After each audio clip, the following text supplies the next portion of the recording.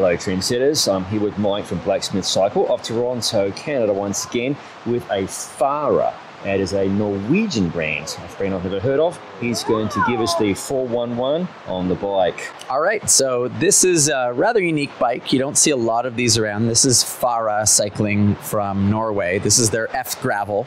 So they're high performance carbon bikes produced in Asia, but with a Scandinavian aesthetic, I would say. Very simple in terms of their graphics.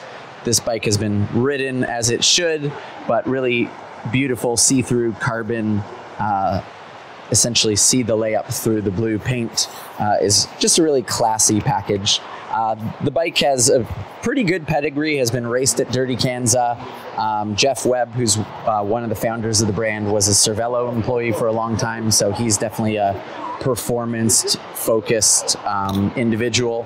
But I would say the bike is a really nice all-rounder for a gravel bike. It's got a pretty agile handling characteristic, so it's good with slicks for road rides, great for gravel racing with bigger tires. You can run 650 by 47s or up to about a 40 millimeter 700.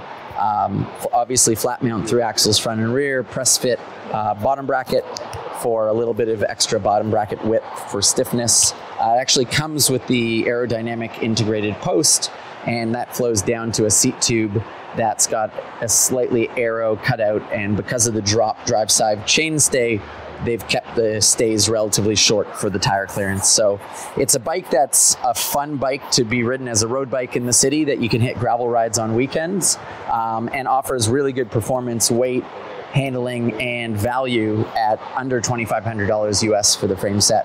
A couple really cool colors like burnt orange and forest green. We tend to do colors in limited batches with Fara. So check out Fara Cycling or blacksmithcycle.com. Thank you for watching. If you haven't already, please subscribe to the Gravel Cyclist YouTube channel and don't forget to click the bell button to be notified of future videos as they are released to the channel. I'll see you in the next video.